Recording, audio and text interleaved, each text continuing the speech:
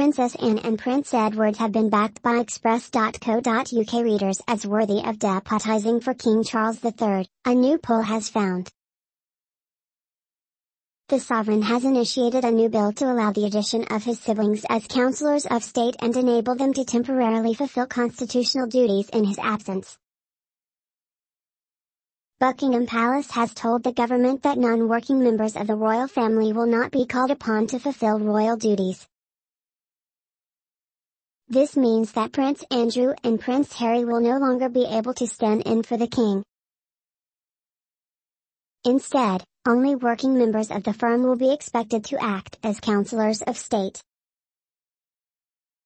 Councillors can deputise for the sovereign in their absence, due to ill health or travel abroad, and conduct some of their official duties.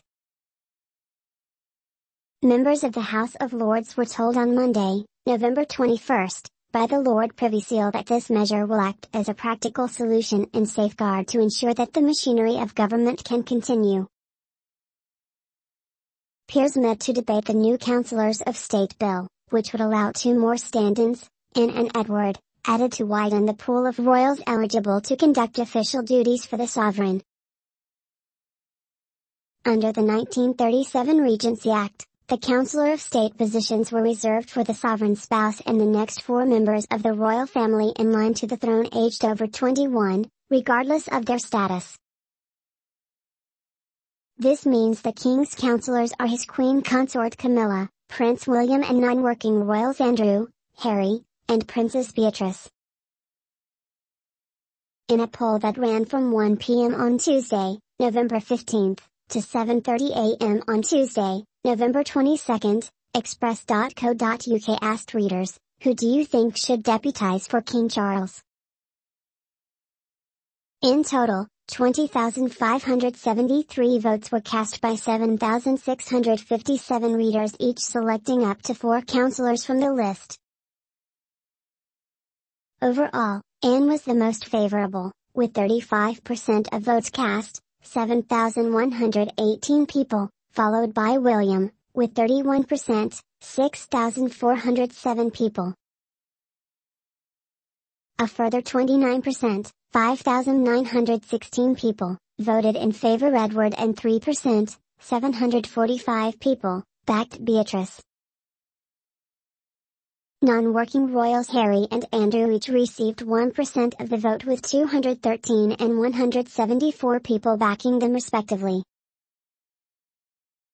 In the comments left below the accompanying article, hundreds of readers shared their thoughts on who should be Councillor of State.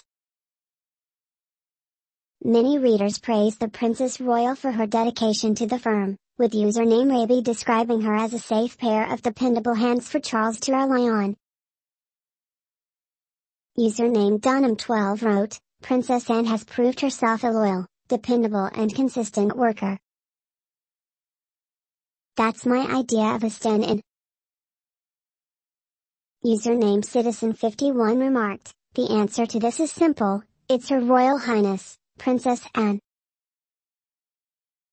A highly capable and driven individual who will take the role in her stride, she truly is her mother's daughter. And username 193,744 said, my choice is Princess Anne. She would be great and has lots of knowledge learned from Her Majesty. Meanwhile, some readers showed support for the Prince of Wales in their comments, with username Sarah May writing, there is only one obvious answer, Prince William, he is the only one being prepared for kingship.